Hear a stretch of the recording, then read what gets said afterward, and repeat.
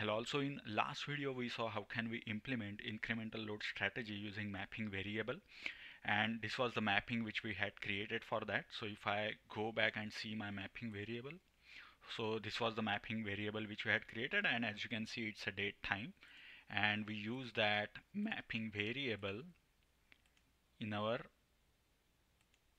source qualifier query. Alright, so this was the mapping variable which we use. Now in this video we are going to see how can we implement same incremental load strategy using mapping parameter. Instead of mapping variable, we'll try to use mapping parameter. So we'll see that. Let me close this guy.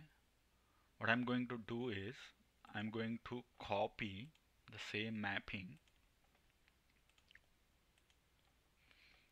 keep both, and I'm going to rename this guy as using parameter file. Yeah, this is fine, param file. Okay, or map map map not map, let's say map param, mapping parameter. Okay, this is fine. Okay, I will save this guy. Let me open this mapping. Okay, and first thing is I will get rid of that mapping variable, and instead I will go ahead and create a mapping parameter. So I will use this guy. Okay, now the difference between mapping variable and mapping parameter is we had created mapping variable of type date time. However, when it comes to parameter, we don't see that option. So we'll select a string as of now. Okay, and I will click OK. I will save this guy. One more thing is, like, we initialize the value of our, let me get rid of this expression, and let me connect this guy. And since we removed, deleted our mapping variable, I will get rid of these extra ports as well. Perfect, I will save this guy, and let me just validate our target mapping as well.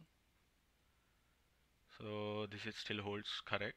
Okay, and let me go back to my source, and in the case of mapping variable, what I will do is I will simply use mapping parameter. Now if you remember, when we had used mapping variable, I was able to preview my data. We'll try now. Let's see what happens.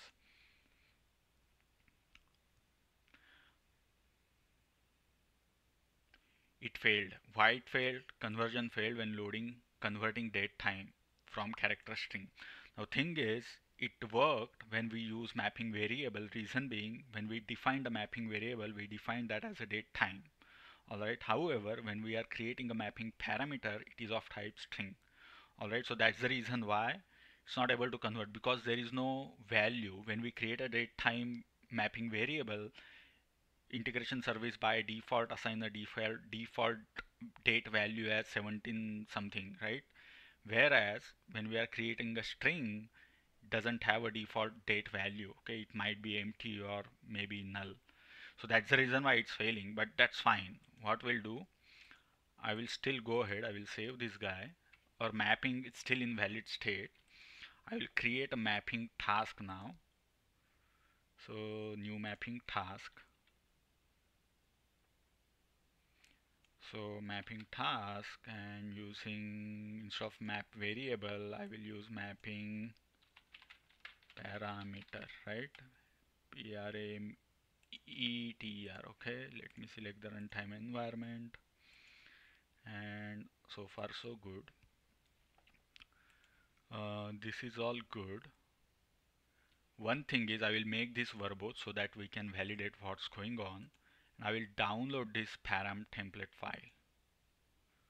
Okay, let me open this guy. Now if you see here,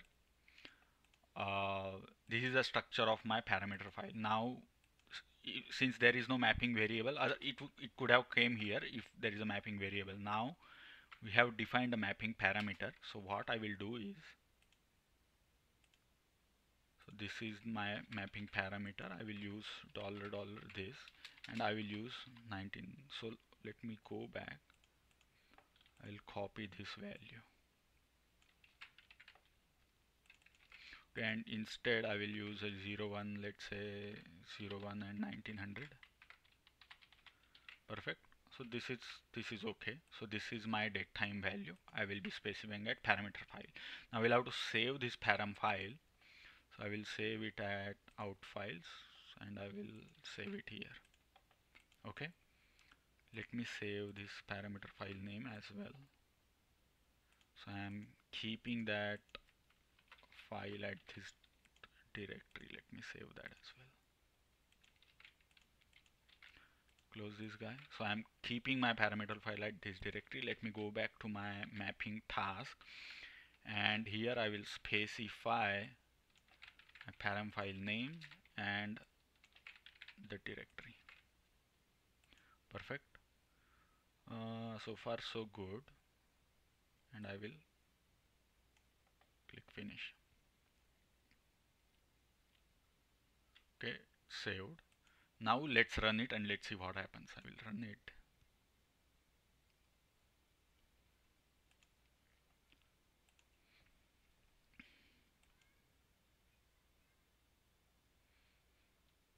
One thing I forgot is I haven't truncated the target table after our last run. What I will do, maybe I will truncate it, and let's see. I guess it will load 107 records, but now I will have duplicates in my dimension table most likely. So let's see. No, let me truncate. Okay. Okay, and let me rerun again. Still in my param file, I have specified my date as 1900, so it will still pull all the records if everything is correct. So if I rerun this guy, right, so I should have 107 records inserted into my dimension table. Okay, let's see. Okay, we did get all the records here, right? So let me go and validate the session log. So what I will do, let me go here and download it from here.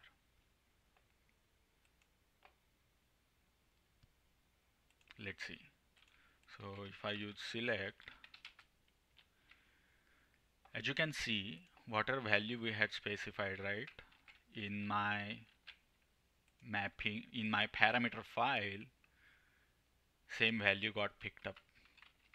Okay, same value got picked up, 1900. Now instead what I will do is I will use this guy. 10th, today is like 10th, right? So I will copy this guy.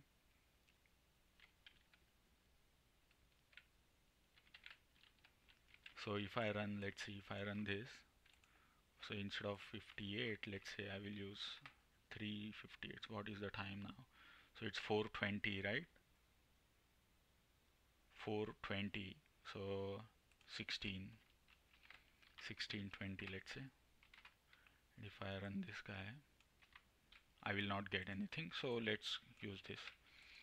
I'll still select get date. Yeah, it's 16:20, and I will copy this.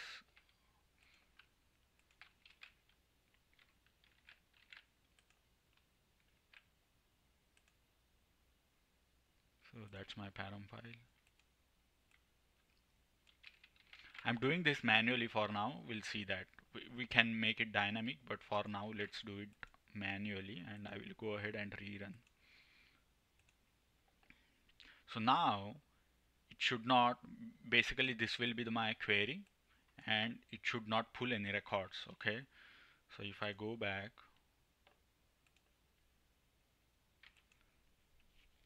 see, it pulled 0 records. Okay, now let's go ahead and find the session log.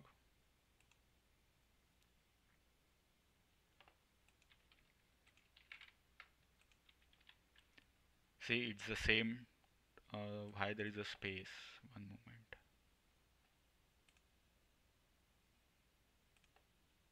Okay, it still doesn't matter. If I restart, it will still.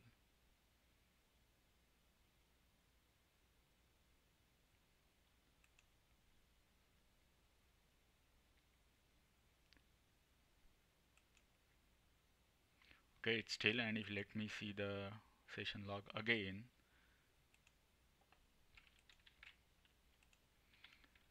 right? So it's same date. Okay, what I will do is let me update some record manually. So I will update the same guy from 7400 to 8000, let's say. Okay, I'm making sure I'm updating the updated on date as well. So if I run this, I should get that record, and my salary at dimension table should get updated as 8000. So let's validate that record in dimension table. So this 7400 should get updated as 8000, and my mapping should pick only one record, the one which is updated recently.